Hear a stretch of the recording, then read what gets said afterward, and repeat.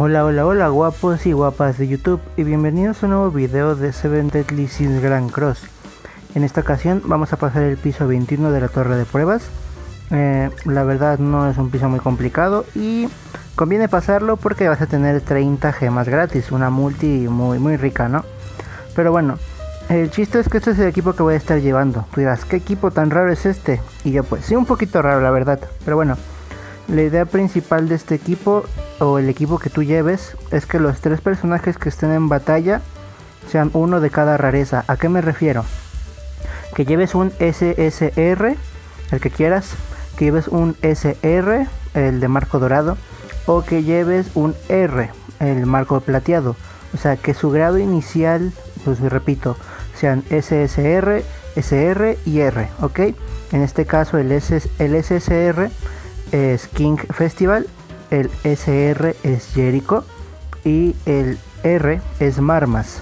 Ok, esos son los que como que principalmente tienen que ser los que estén en batalla. ¿Por qué llevo estos? King porque es King y el escudo nos va a servir bastante bien. A Jericho para aumentar 10% más el ataque de los aliados verdes. Marmas porque aumenta 30% la vida. Llevo comida de vida para ayudar a Marmas a aguantar, aunque llevo un set de vida defensa prestado de mi Gouter, ¿no? Y de cuarto llevo al Ban de Ragnarok para otro 10% de ataque y reduce 15% la probabilidad de crítico, el daño crítico y la perforación del enemigo. Así que solo de los personajes tenemos un 20% de daño adicional, así que para mí bastante genial. El CC no importa demasiado, porque no vas a empezar nunca primero, ¿ok? Así que vamos a la demostración.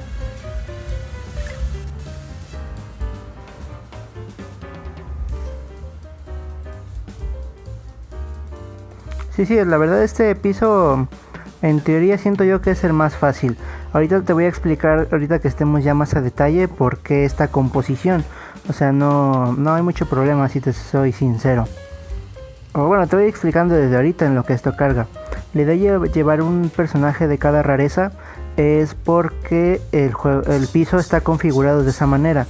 Cuando pase el primer turno vas a ver cómo nos van a dar un aumento de estadísticas básicas de ataque, vida y defensa, ¿ok? El enemigo aquí es Tarmiel y estos como especie de arpías a los lados. También llevamos a Jericho porque nos va a servir para curar a Marmas en caso de que quiera explotar. El chiste es aguantar mínimo el primer turno. Tus personajes tienen que aguantar eso. Si aguantan eso, ya lo hiciste. Ok, y no pegan tanto como quisieran. ¡Ay, hijo! Aguanta Marmas. Eso es todo. Ok, vamos. Vamos a hacer una curación para ayudar a nuestro pobre Marmas, ¿no? Miren el aumento de estadísticas adicionales y apenas es el primer turno. Pero bueno, y esto se va a ir stackeando cada turno, ¿ok? Así que vamos a curar. Esto no creo que no se le pueden poner desventajas, pero vamos a ir atacando de una vez para que Marmas aguante aún más, ¿no? Marmas no hace más que, o sea, el DPS es King. Marmas está principalmente para aumentar la vida de los aliados. Para eso está. ¿Te das cuenta? El daño que hacemos no es abisal todavía, pero sirve, o sea, ahí vamos.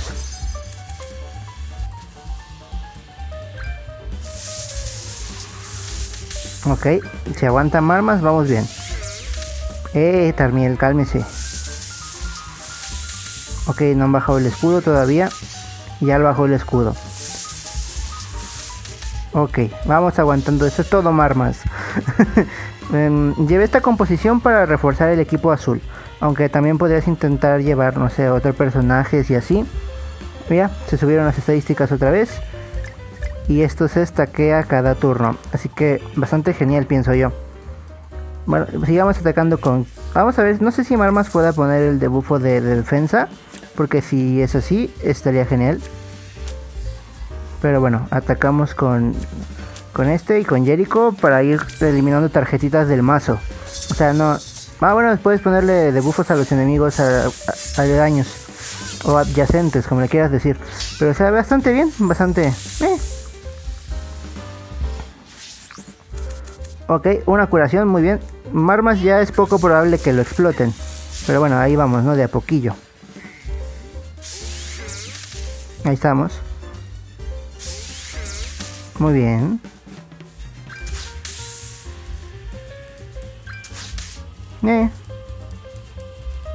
Fenomenal. Vamos a ver cuánta vida tiene el poderosísimo Marmas ahora. Y ya vamos a sacar la ulti de King. Ahí está. O sea, bastante genial, pienso. Ah, siempre me equivoco de lado. Bastante genial, pienso yo. Ese es el truco de este piso. Uno de cada categoría y ahí queda. Vamos a sacar la ulti de King ya para ir terminando esto.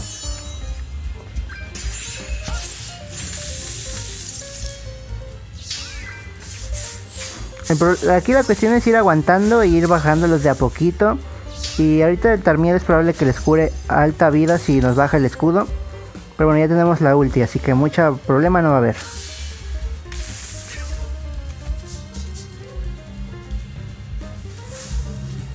Ok. Oh, aturdió a Marmas. Ey, cálmese. Yo no vi cuánto les curó. Espero que no haya sido mucho. No, no fue mucho. Ok, vamos a explotarlos y ahí queda. Voy a sacar primero un escudo, después una explosión y después otro escudo. Así tiendo a jugar a King. Si está bien o no, no lo sé, pero así lo hago yo. Adiós una arpía, o no sé qué era, pero ahí está uno menos, otro menos, bastante bien.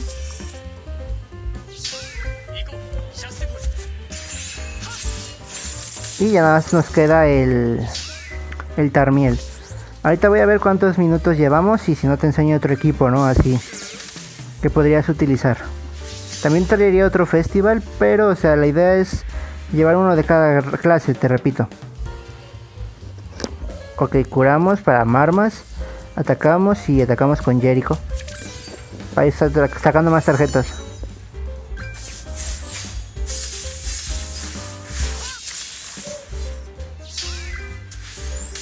Oh, mira, Jericho, la MVP.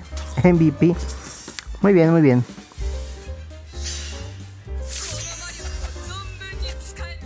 Ok, habrás visto ahí un corte, ¿no? Pero bueno, este es el segundo equipo que te voy a mostrar.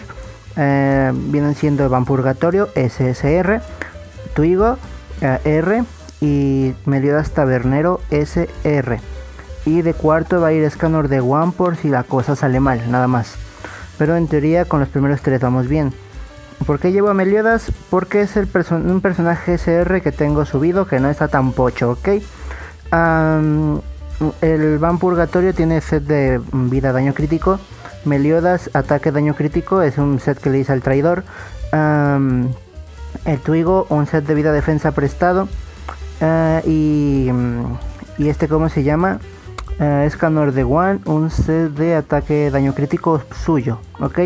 También tengo que decirte que, ya lo dije, ¿no? Pero en la demostración anterior y en esta, ningún personaje tiene skins compradas ni nada, o sea, todas son personajes con skin bases o que han regalado. ¿A qué me refiero con que han regalado? Por ejemplo, a Van, la skin de Smoking que le dieron. King no tiene nada de nada. Si acaso el único que tendría una skin, por así decirlo, es el Van, que le compré en su momento el set de la taberna de Hawk o de Hawk Pass, pues el de Van Cocinero, ¿no? Pero de ahí en fuera nada más. Bueno, mi Van Purgatorio tiene reliquias, sí, pero no va a hacer falta, siento yo. Tuigo va para reforzar a Van, ok, nada más por eso va. Y ya saben, aguantamos un turno y ya con eso estaría más que hecho. También contamos con que este Van puede curar a los aliados, ¿no? Ouch.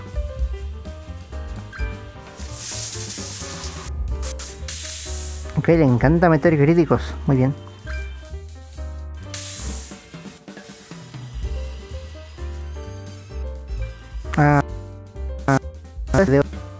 Ay, güey, cálmate. Ay. Sí. Ten videos de... Espero que aguante ese... Ajá, ese Meliodas. Un video de... No le subí tantas estadísticas a este bicho. A este sí, míralo. Y este también le subió. ¿Por qué no le subí tanto a ese? Bueno, ni idea. Ok. Sí, no, el grado inicial de habilidades tabernero es SR. Ok. Vamos a hacer esto. Vamos a hacer esto. Y vamos a atacar con el poderosísimo Twigo.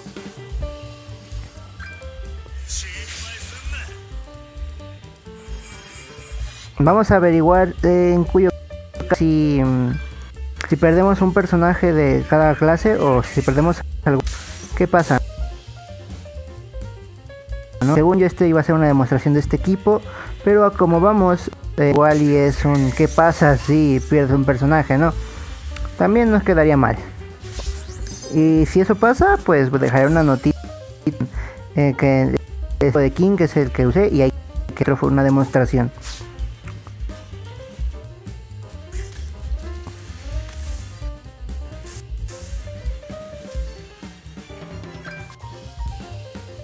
Ok.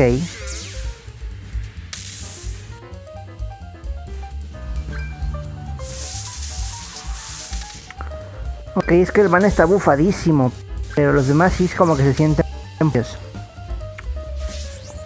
Bueno, una curación nunca viene mal. Viene el poderosísimo Dawan. Ok, vamos a ver si se fueron las estadísticas adicionales.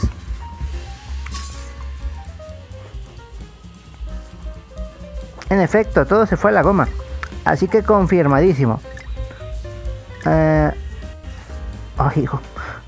Confirmadísimo. Si explota un personaje del conjunto, los bufos se van. Pero bueno.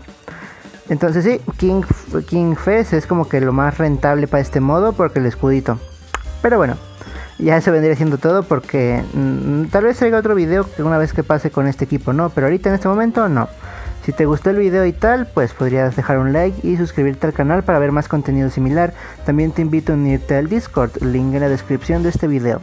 Y sin nada más que decir, nos vemos en el siguiente video, guapos y guapas.